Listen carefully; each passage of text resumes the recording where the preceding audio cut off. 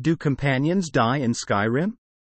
It is apparently possible to recruit companions who will fight by your side, carry out simple tasks, and so forth. I have managed to acquire one in the very first village. I have thus far not had him travel with me because I don't know how sturdy he'll be in combat.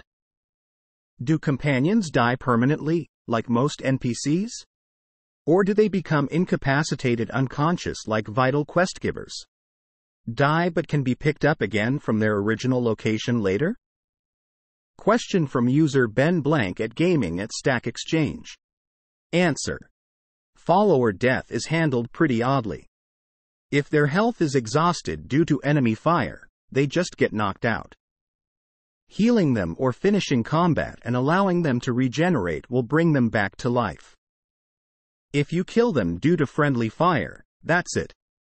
They're dead permanently. But there are situations that may cause a follower to die permanently, even after they enter the knocked-out cower state. If an enemy keeps wailing on them, there's a chance they'll die permanently. But it's not guaranteed.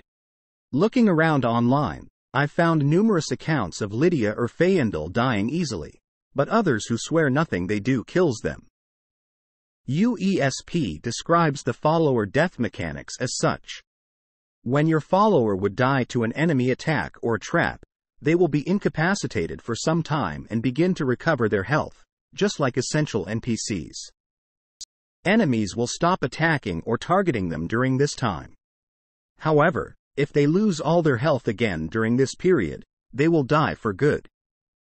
Thus, you should try to move the fight away from them, so that they are not hit by a stray arrow or area effect spell. They can also die if hit with a damage over time poison that is stronger than their health recovery. They can also die from enemy power attacks.